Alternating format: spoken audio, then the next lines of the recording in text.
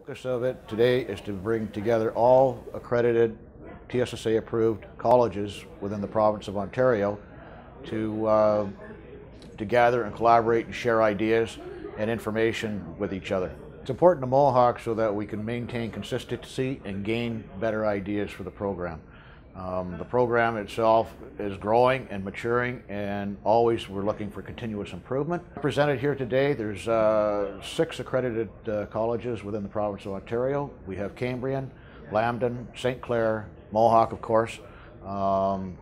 Georgian is here, and we have industry stakeholders as well. We have Columbia Carbon is here, ArcelorMittal, which is our partnership for the program, and the Institute of Power Engineers. The Institute of Power Engineers is a collaboration, and it's a not-for-profit organization for the benefit of power engineering.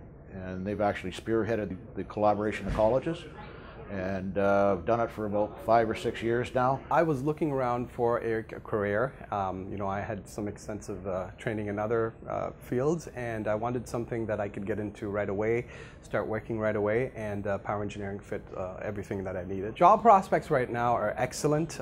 Lots of retirements in the next 5 years. Industry is booming.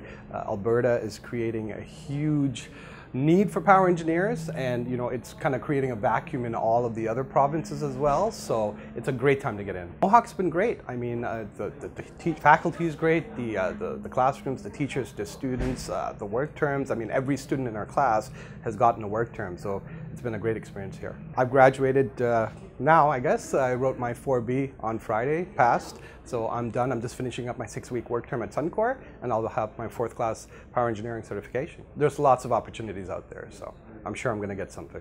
There's many opportunities in different industry sectors, especially right now in the oil industry. I can work in hospitals as running the facilities, the boilers, the refrigeration units. They can also run large refineries, power generation, cogeneration, food industry. There's many different aspects to power engineering. The IPE is the professional association for power engineers. We are the voice for power engineers, and we work with the regulators and colleges as well as with industry.